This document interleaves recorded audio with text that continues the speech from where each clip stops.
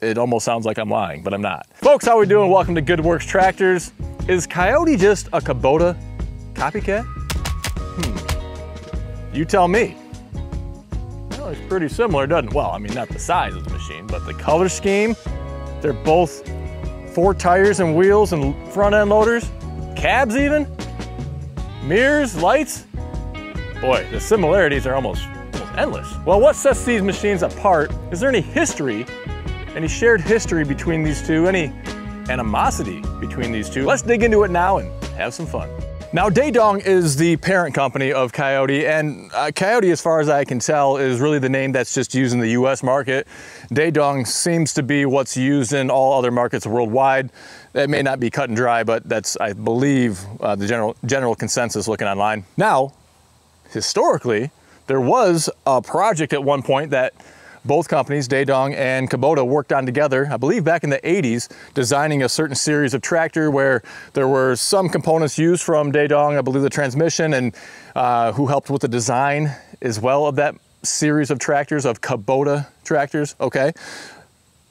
However, that's really the only commonality, the only shared history between these two manufacturers, two different countries, Japan, South Korea, okay? Now, that's where most of the manufacturing is done for both of these brands. Now there's a lot of assembly, okay, and support and distribution and dealers, of course, here in the US as well. Recently, this year, beginning of the year, Kubota was hit with the largest fine ever for falsely labeling something as made in the USA. They had a lot of parts that I guess were coming from overseas because they are a foreign company, and labeling them as made in the USA. They got hit with a big fine for that. So the biggest one ever in history. So, you know, these are international companies. We've talked all about this stuff. I mean, it's very hard to find just a strictly made in the USA product anymore, especially with something that has so many parts and pieces in it. And these two are no exception. And that's okay. There's still stateside distribution, stateside dealerships, stateside customer support. There's tons of US-based jobs that are being created because of these companies. So that's a good thing. So Daedong moved into the US market in the 80s with the Kioti brand, all right? And fast forward to the very early 2000s, 2002, Kubota ended up suing Kioti based on some pretty obvious similarities, right? So they felt like they were infringing upon the color scheme and the hood design, some other aesthetics. And that case went on for 5 years before it was settled without really sharing any of the details. You could infer that Kubota wasn't successful because these tractors are still orange, right? They didn't change. Maybe they're a slightly different shade of orange, although Kubota has actually changed their shade of orange over the years as well. But beyond being tractors, running on with diesel engines, and just the general similarities that all tractors carry, that's about it. I mean, well, this is a gear drive machine, but if we talk about compact tractors, the hydrostatic transmissions, right? You have a treadle pedal on a Kubota, you have the side-by-side on the Kioti. You have, if you compare a similar model size, you're gonna have way more lift capacity on a loader and a 3-point hitch on a Kioti compared to a Kubota. The Kioti is gonna cost less money, the Kubota is gonna cost more. Kubota's gonna have double, roughly, maybe a little bit more than double the dealers than Kioti has in the US, which is still substantial on both sides. But I mean, the only thing that they really share is a color and the general idea of being a tractor. That's really about it. Now, one of the weird things for me in the tractor industry is how each brand is known for its color. I mean, if you look at any other industry, it doesn't really operate that way. I mean, with vehicles, with ATVs, you can normally get all sorts of different color choices. With boats, I mean, you know, the list just goes on and on. The only other real industry that's kind of known by its specific color, and it's kind of convoluted, is construction equipment, because there are so many brands are like a mustard yellow, right? I mean, it's almost like the general construction industry is known for that kind of construction yellow color, although there's some other orange shades, and you'll see red, you'll see white, you know, pop up here and there. But I don't know why that is with tractors. You know, why are tractors specifically available with just one color? And just because you have that color why should you all of a sudden get to own the color? The whole thing's weird to me, you know? I mean, and I get it.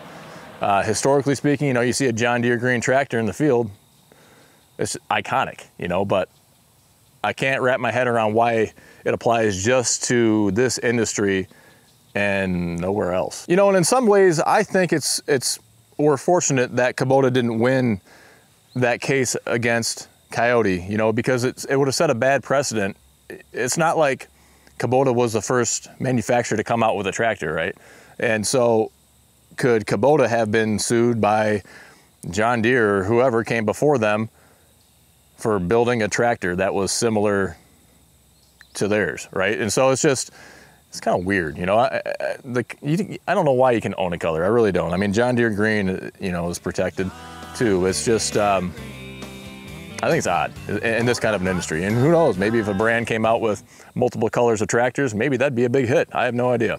But it just seems to be ingrained in this whole color scheme thing. Folks, we are proud to be sponsored by RimGuard Solutions, a liquid ballast weight. It goes right inside your tires, completely hidden. Not only is it gonna help with safety, keeping those rear tires planted on the ground, it helps with loader efficiency and traction too. The benefits of RimGuard include being the heaviest all-natural liquid ballast weight on the market. It's not gonna corrode your rims like the old calcium chloride. It's not gonna freeze, and it's available at over 1,000 dealers nationwide. Find the dealer near you at rimguardsolutions.com. Now, you know, these are both my personal tractors. This is my equipment here. These machines aren't for sale. I like them both. I think there's great things about both of them.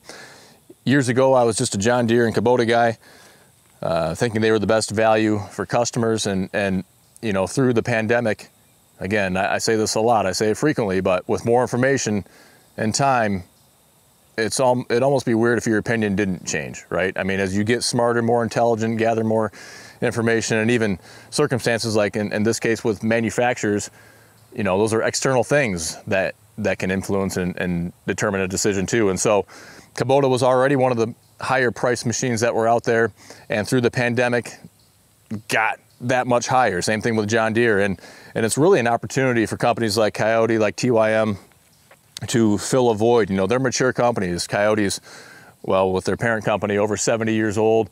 You know, they're $1 billion a year sales company worldwide. They've been around for a long time. They know what they're doing. And so they're just kind of the next wave, the next echelon, and you can get a lot more tractor. Again, if you're comparing head to head for like a similar model, you're getting a heavier machine that's more capable and more standard features on it compared to a Kubota or a Deere, and you're getting all of that extra stuff for less money. It almost sounds like I'm lying, but I'm not. And so I'm selling more and more Kiotis because I'm trying to keep the used tractors that we sell in a reasonable price range for folks, because some of these other ones are getting just too expensive. You're gonna have folks that have issues with Kiotis, you're gonna have folks that have issues with Kubota, and with every other brand of tractor that are out there, right? And so individual dealer support will vary. Individual tractor experience will vary, right? I mean, you're gonna have lemons here and there, but this is really just about giving you perspective, giving you something to think about for all you out there that are looking to get into the tractor market at some point. I wouldn't shy away from Kioti. I wouldn't shy away from Kubota either. I mean, Kubota they build an awesome machine, you know? I mean, their RTVs, their construction equipment, they just know what they're doing. They're an incredible company. You're just gonna pay more for that and get less. And so the resale value, you hear that sometimes too. Well, all I do is sell used tractors. I don't sell new tractors. So I know a little bit about resale because that's what I've done for years and years and years. And like anything, you know, when you buy it brand new, that's when you're gonna get the hardest hit on your resale value. Beyond that, unless you don't do any research at all and you buy at the absolutely wrong price, you're not gonna take a gigantic hit. Inflation does help over time, right? Propping up values, but it's not uncommon, you know, say you own a tractor for 5 or 10 years to sell it for 80, 70 to 90% of what you bought it for, unless you're just putting it through the ringer. You know, if you're just beating the snot out of that and racking up hours, it's not uncommon to recoup 70 to 90% of what you paid for it that 5 to 10 years earlier. Well, it's time for us to get out of here. I can hear some thunder. It looks like we're gonna get the first rain in nearly a month.